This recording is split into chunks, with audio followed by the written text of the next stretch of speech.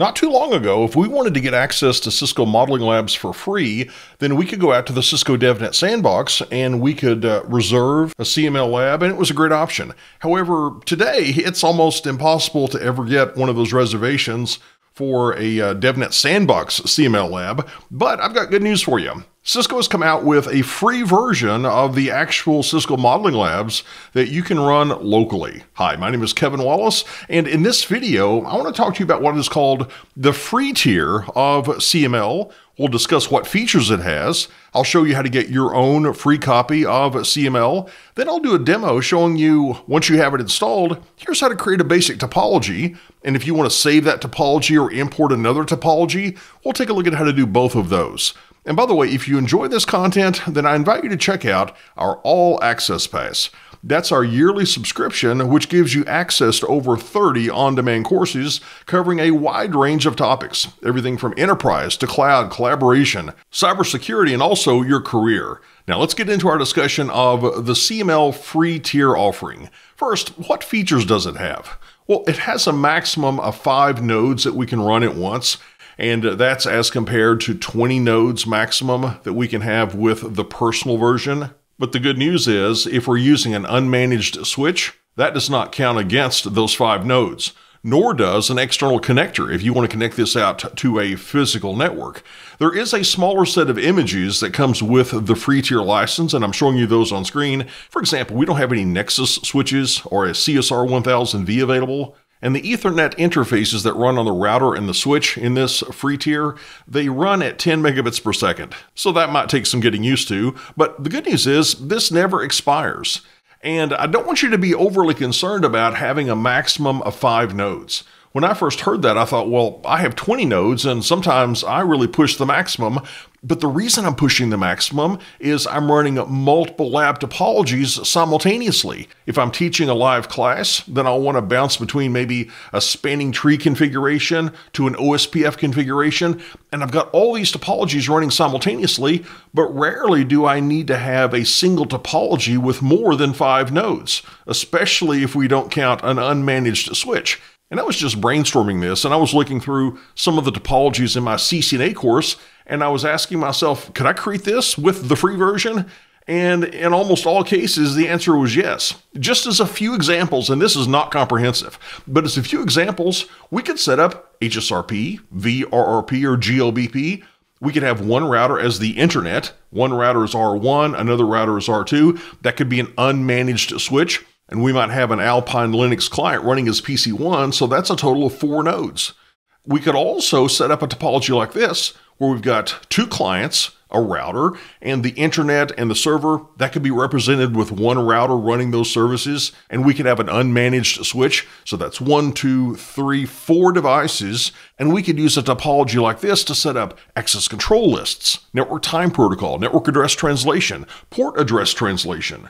We could set up GRE, IPsec over GRE, routing protocols such as OSPF, EIGRP, BGP. We could set that up with this topology you see in the lower left of the screen. And if those are unmanaged switches, that's only 3 nodes we're taking up. And if I wanted to do labs on VLANs and adding a port to a VLAN, or configuring trunking or spanning tree protocol or ether channel, here, I can do that with 4 nodes. So we can do all of these things with only 4 nodes. And if we need an extra node, that's also available in the free tier. So I think for your CCNA studies especially, and for most of your CCNP studies, this is going to be a great solution for us.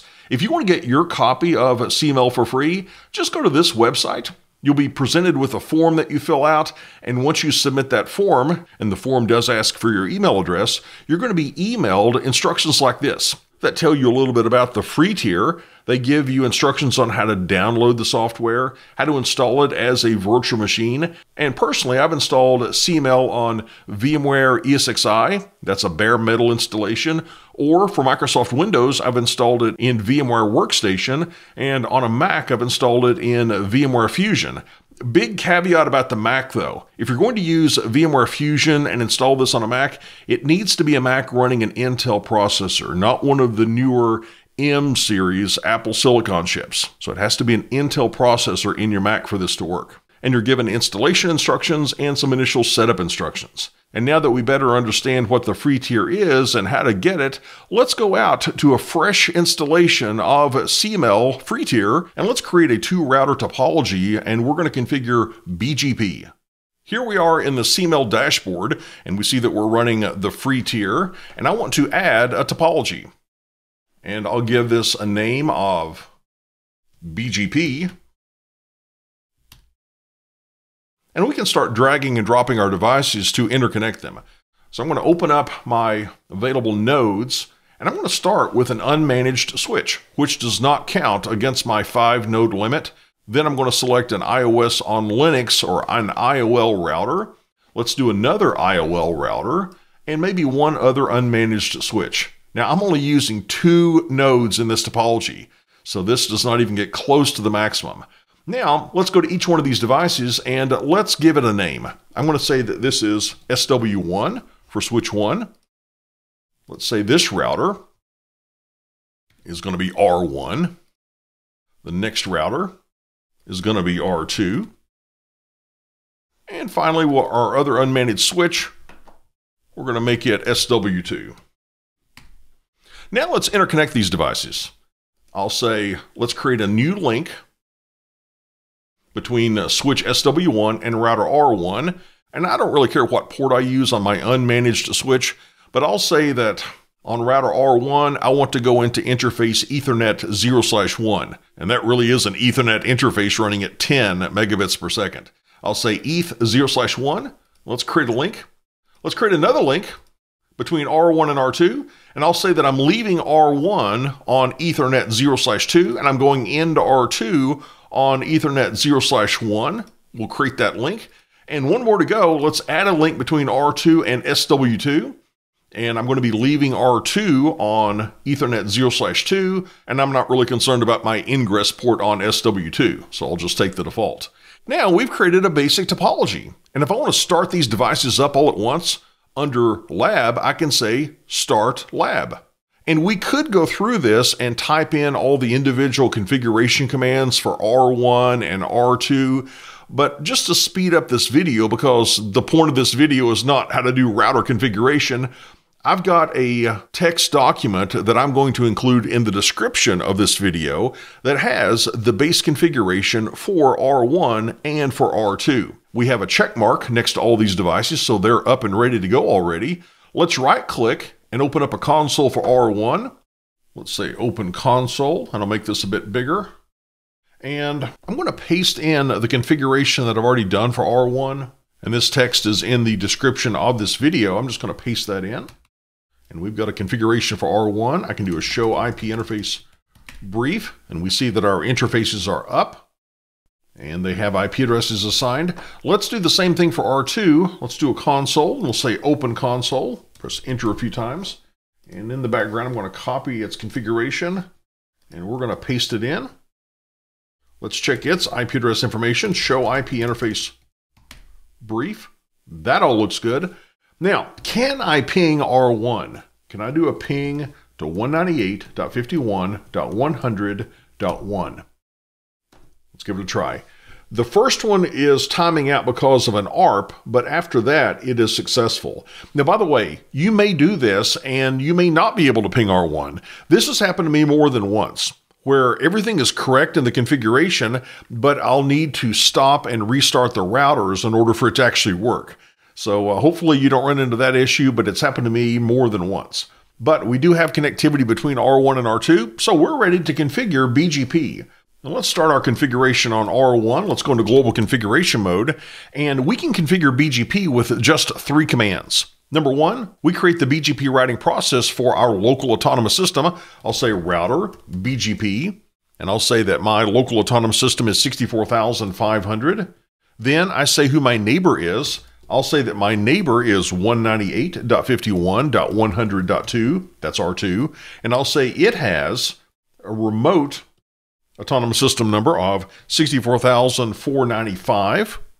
And the third command is a network that I might want to advertise. I want to advertise that network going up to switch SW1, and I'll say network and its network address is 192.0.2.0, and it's got a wildcard mask of 255.255.255.0, and we're done with our configuration on R1. Let's give a mirrored configuration now on R2.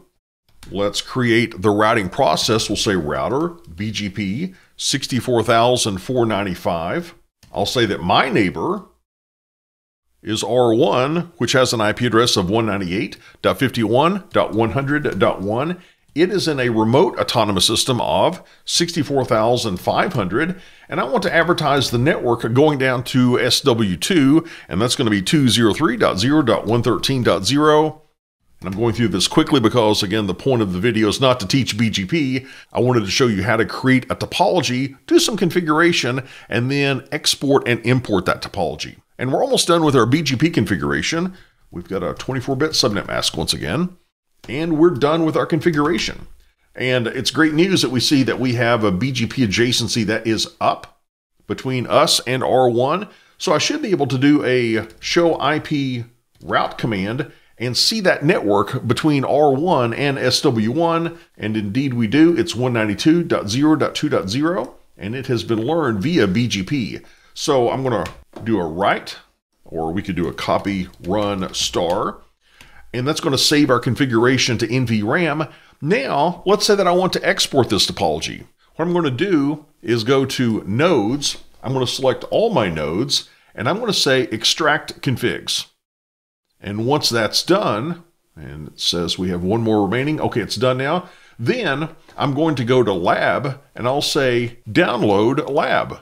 And that has been saved as BGP, and in my case it has a 2 because I already have a couple of BGP config files, but it's bgp2.yaml. YAML, that stands for YAML Ain't Markup Language, and that's the format that our CML labs are stored in. And that's how we can save and export a running lab. Let's go back to our dashboard, and I'm going to stop this lab, and I want to show you how to import a lab. Let's say import, and then under files to import, and then we can navigate to the folder containing our YAML file. Here's the one that we just saved. Let's import it now. We'll open that up. We'll say import. We'll say go to lab, and we can start it under lab. We'll say start lab. And this could be on a different machine, remember, but I have exported the topology that we created and configured, and now we're importing it as a brand new lab. So if I were to go back to dashboard, we see that here's my second BGP lab. This is the one I imported, and it's now running. And I started to say I couldn't run both of these at the same time, but actually I could, because we're only taking up 2 node licenses per lab, and I still have an extra license to spare. So I think that's a great way to wrap up this video, showing you the flexibility and power of the free tier version of Cisco Modeling Labs.